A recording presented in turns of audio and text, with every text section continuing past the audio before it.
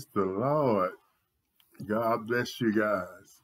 This is the day that the Lord has made, and we will rejoice and be glad in it. We honor the Lord for another opportunity to share in God's word. I pray that you would get your tablet, your notebook, and to get ready to jot down some notes. We want to share in the word of the Lord today, praying that it will bring inspiration and guidance and just encouragement to your life. Amen. Amen. As I was preparing this lesson, this song came up on my heart, and I just want to share it with you, portion of it with you, as we prepare to go into lesson today. And today we're going to be talking about when God chooses to grow or increase your faith, when God chooses you to increase your faith. Amen. My God. There's a lot of things that goes into that. And when I was researching this, it really came to me that during this past year, right at 13 months now, we're into April of the year of 2021 of our Lord. Just think about how many of us have failed by the wayside with the challenges that have came up on our lives. But on the other end, how many of us increase and strengthen our walk. Amen. So with everything that we go through, remember this song.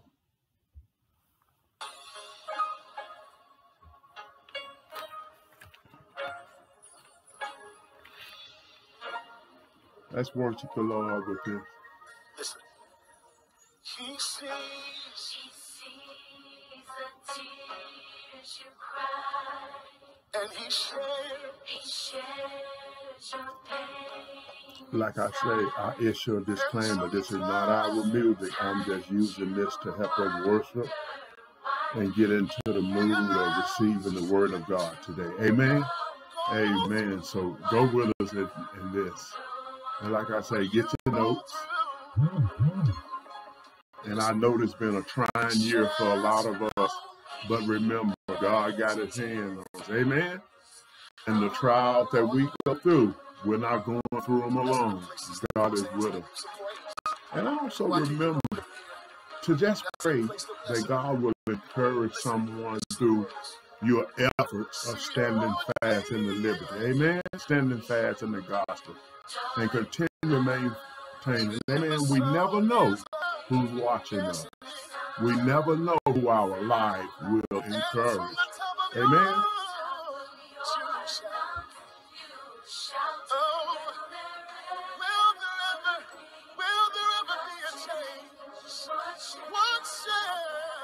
What shall I do? Can I tell you one thing? Remember, just know he has his hand. He has his hand. Yes, he does. He said he'll see you through. How many believe he's going to see us through? All right, we're going to join back in on that in a few minutes, but let's get into the word, okay? All right. Our scripture today, we're going to be coming from Romans. And also, we're going to be interjecting Luke and some more scriptures. Amen? But I don't want to delay us going before the Lord in this word today. So today we're going to be talking about when God chooses you. When God chooses to increase your faith. Amen? When God is growing your faith. Amen, God. And when I mean faith, I'm talking about the faith that being able to stand with whatever you're going through, with the challenges that you're facing. And you know, I'm not talking about talk faith. The Bible says the just shall live by faith. That means our life, and that don't mean you won't have moments of trepidation. What I am saying, when it boils down to it, the bottom line, we're choosing to trust God. Amen? Amen. Let's go to the word of the Lord. Amen. I got my war battle today. I got my war Bible. Hey, glory to God. That the Bible that are seeing us through many battles. I thank the Lord for the word of the Lord. Amen. It's our source and our strength. Amen. Let's go to Romans chapter 12, and I'm going to read a few scriptures as we go into the word of the Lord today. When God is growing your faith, God, my God. I'm reminded in Luke where the apostle had a reply to Jesus when he told them, and I believe Luke chapter 17, it was talking about the thing that they would encounter. And let's go there. Let's go there. Let's look at Luke when Jesus told him in Luke chapter 1, Jesus said unto the disciples, it is impossible, but offenses will come. Offenses will come. And when you look at that word offense in the Greek, it talks about stumbling blocks. Stumbling blocks will come. And I want to take it from the standpoint of we're going to have occurrences in our life, in this walk. Oh, God, help me today. That are stumbling blocks that come to challenge our faith, to come to challenge our steadfast. And I said on many occasions, this past year was one of those times, my God, that many people's faith were challenged. But through our faith being challenged, our faith also was increased. Amen? Okay, now let's go switch back over to Romans chapter 12. Paul said, or the writer of Romans said, I beseech you therefore, brethren, by the mercies of God, that ye present your bodies a living sacrifice, holy, acceptable unto God, which is a reasonable service. You present your body, living sacrifice, holy, acceptable unto God, which is a reasonable service. So this past year, you may have continued to go to service. I knew our door stayed open, even though we was going on a minimal attendance. And I know it's nothing for those of us that continue on to pat ourselves on the back. It's our reasonable service. It's our reasonable service. Even though there were challenges, it's our reasonable service. And thanks be to God that he saw us through this. Amen? Glory to God. Okay, now let's look at verse 2. But be not conformed to this world, but be ye transformed by the renewing of your mind. So during this time, some of us was conformed to this world. Some of us fell prey to the patterns of not making that sacrifice to God. And it changed our mindset. It changed our attitude toward the things of God. But hey, all is not lost. God is still with us. And my God, and God is increasing our faith. Amen. My God. So how is this done? By the renewing of your mind. that you may prove what is that good and acceptable and perfect will of God. This is the verse I want us to hang our hat on today, verse 3. For the author says, for I say, through the grace given unto me, my God. He's not making a boast in something that he have achieved, or he have this great faith, or he have greater faith than any man, that he, my God, that he just took his challenges head on and no moments of trepidation. But what he's saying, for I say this through the grace given unto me. Wow. To every man that is among you. What? Not to think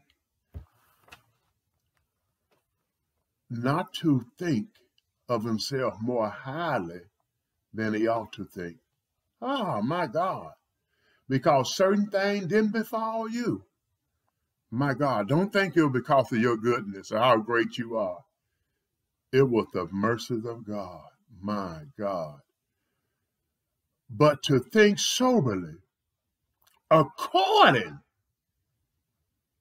listen to this, as God had dealt to every man the measure of faith. My God. So God have dealt to every man the measure of faith. I believe one version say God have allotted. God have allotted to each man the measure of faith. So my God, so we know, those of us that's in Christendom, nobody started out with such great advantage. We all started out with that measure. And it's up to us to build upon that faith. Amen. And the Bible says in Romans 10:17 that faith comes by hearing, and hearing the word of God. So we know that if we're going to increase our faith, the first thing have to happen is that we have to get to a place where we can receive the word of God, because the Bible says that faith comes by hearing, and hearing the word of God. So we have to be in a place where we can hear the unadulterated word, the word of the Lord, and not only hear it, but give credence and give relevance to the word of God. God, the Bible says that I esteem your word, back in Job, more than my necessary food. Hey guys, during this time, the word is so important to our everyday life, to our everyday choice making, to our everyday living. My God, we thank the Lord. And as we travel this journey of Christendom and walk this walk, we're going to meet many challenges. So we can't stay at that measure of faith. Our faith have to increase. And let me give you some reason, and I like to tie in natural occurrences to biblical truth. And as I was studying this, I thought about the word and how the word is our source for increasing our faith.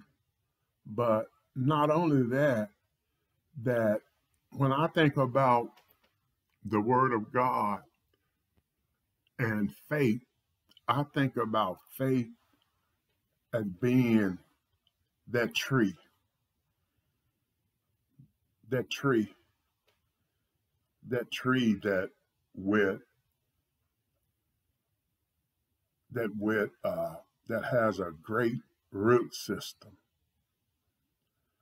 And when I was going into the Word,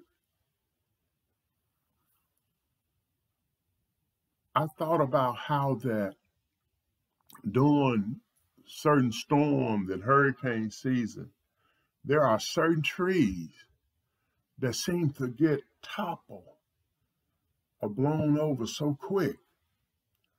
And as I began to research about hurricanes and wind damage, and it talks about that there are certain trees that it takes like a category 3 or 4 or 5 and sustained wind of great force to even blow these trees off their root system, because of their root goes so deep that they may lose a few limbs and things like that, but it's hard to pull them up from their root system. Oh God, can I preach today? My God, and that's the way I feel that God wanna help build and establish our life. Glory to God. We're going to have some wind. We're going to have some occurrences in our life. My God, when Jesus told the disciples, and like I said in Luke 17, that offenses will come. You're going to have stumbling blocks. But when those occurrences happen, my God, will it take you out? Will it take you down? Or will you just lose a few branches, a few limbs? I call that pruning. And you still be able to maintain. Lord, help us today. My God, when God chooses to grow your faith, or when God is growing your faith, my God, I pray the power just to maintain. My God, thank God. And get this here, God. When I said earlier about we don't want to get to a place where we just talk faith, we want to be able to exhibit faith. And I tie that into when I was studying about the force of wind that it takes to topple some tree. I thought about that. Look at this. God. I had to go into my horticultural days and do some research. And one of the things that it talks about a tree have to have. Okay, you just don't want a tree that's going to shoot up. My God, haven't you seen those trees that just shoot up? No trunk collar, just shoot up.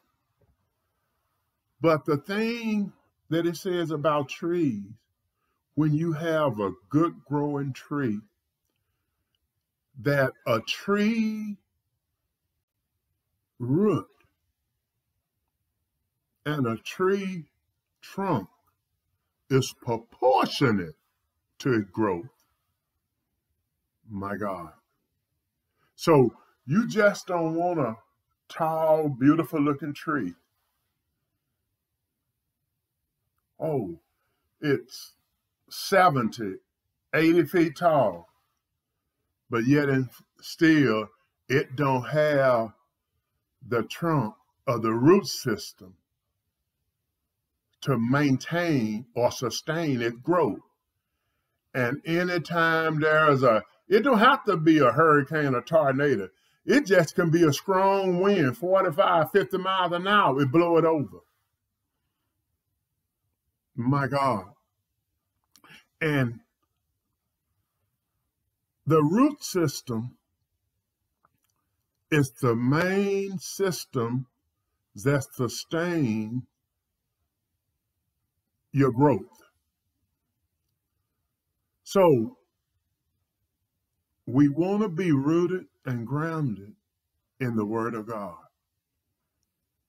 And guys, let me tell you something.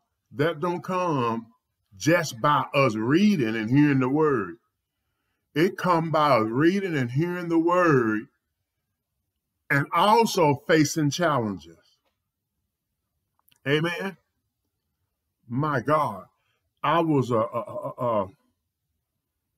reading a few years ago when it talks about the wood that is used or the material that is used to make a Stradivarius violin. And they was talking to the man that build or construct the Stradivarius violin. And he was saying that he uses the trees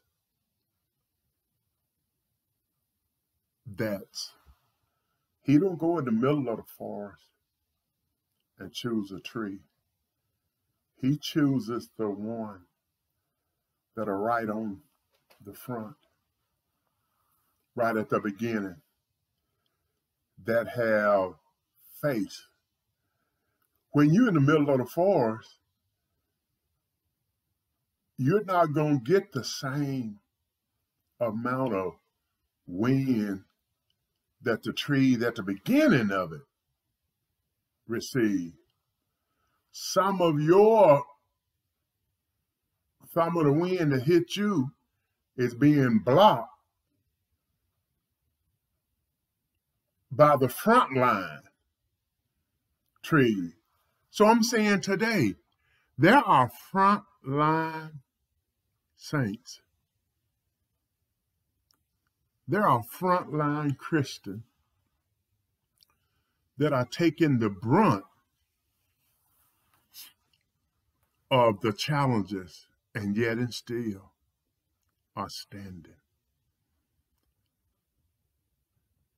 The Bible say, and having done all, stand therefore with your loins girded about with truth. My God, I thank the Lord for our root system that is capable of sustaining our growth. My God, I don't want every trial causes me to back up from my steadfastness. Amen? And I'm not saying in this walk you won't have moments of trepidation. Amen? So, but what I'm saying, your moments of strength outweigh your moments of weakness. Oh, God, thank you, Lord. My God. Like I said earlier, our growth or your growth should be in proportion to your root system. Therefore, it's able to maintain your growth. Amen. My God. Hallelujah. The Bible says in Hebrew that let a man take heed that he stand, lest he fall. My God. Thank you, Lord. Thank you, Lord. Like I said, I refer back to Romans chapter 12 and 3. But the author said, I say this through the grace of God. My God. The grace that is given unto me. Lord, have mercy. We're all here because of the grace of God. And we're all being kept because of the grace of God. My God. But when the moment or the time comes when God chooses to increase our faith, when God chooses to grow our faith and challenges come, I do not want to be found wanting. Amen. My God. I'm reminded of Job chapter 1, when Satan was going to and fro in the earth. God asked him, have you considered my servant Job? My God. My God. So, but Satan's reply was, yeah, I'm paraphrasing. I know what the scriptures say. Yeah, but you done put a hedge around him. So that let me know he have tried in the past to come after Job, but he knew God's protection, hand of protection was upon him. So guys, I'm here to tell you that we're going to face challenges. We're going to face challenges. And get this here. How will you know personally where you stand in the Lord without challenges? Without challenges. Amen. My God, in the name of Jesus. Sometimes we have grown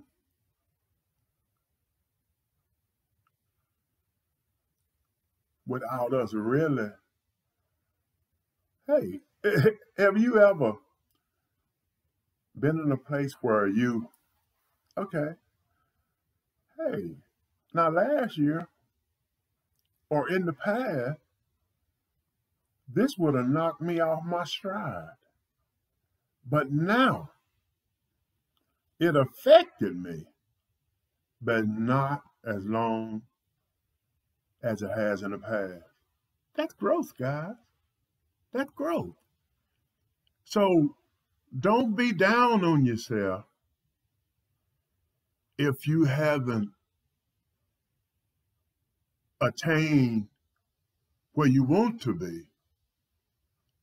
Don't stop growing though, but celebrate the fact that this would have really knocked me for a loop in the past, but now I'm able to withstand. Amen? My God, glory to God. And another thing about your growth should be in proportion to your root system to help you maintain. Get this here. Everything grows within its own proportion. So what I'm saying and there are some trees that have roots that wrap around each other. They intertwine. And when I think about that, I think about where the words say a 3-chord string is not easily broken. So, but what I'm saying is that as you don't want a 100-foot red oak from the northwest with a small root system. You want, because not only that, when storms or obstacles come, when that tree falls, it's not only going to be dangerous for itself, but its surroundings. Amen. So what I'm saying, it behooves us to really, really get in a place where we can meet the challenges that God have allotted to come our way, that we don't want the people that we witness to or minister to over the years. What did Paul say? Except I preach to others, and I myself become a castaway. My God, I don't want to preach and teach and exhibit faith, but when my life needed, I'm still struggling with the measure of faith at the beginning of stages. Amen. My God, glory to God. Lord, I thank you. And like I said earlier, hey, this is a journey. It's a journey. It's a marathon, not a sprint. Amen. So each day, each round, as the song goes, each round goes higher and higher. But we're trusting God on every round. Amen. My God, because we realize that, hey, like I said, it's a marathon, not a sprint. And there are going to be some days where we may fall short. And there are going to be some days where we may feel like that, my God, I want to throw in the towel. And one thing about that, you can't trust your feelings. Our feeling is associated with our flesh. They're fickle. Sometimes they're up, sometimes they're down. That's why the Bible said, like I said earlier, that the just shall live by faith. My God. And my God, as we come to the close of another segment, I pray that you was encouraged and enlightened. And I know I want to throw this point in that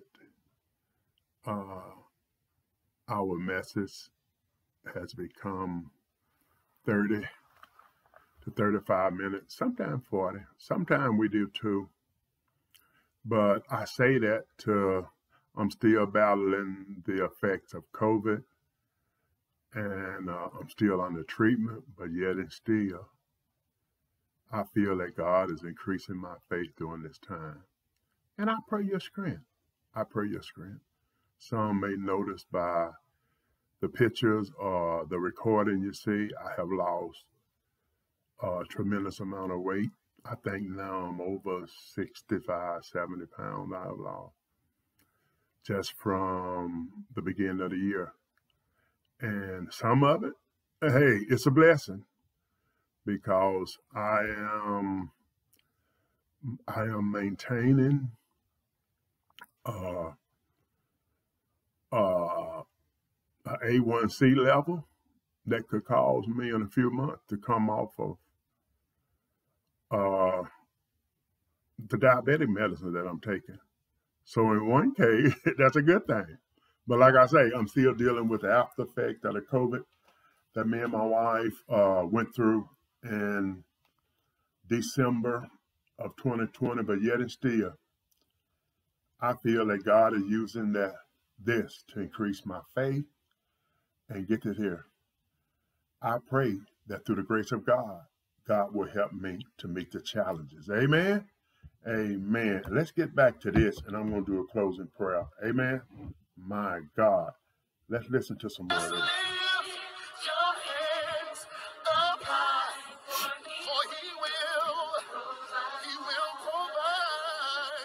He's providing. He's providing every step of the way.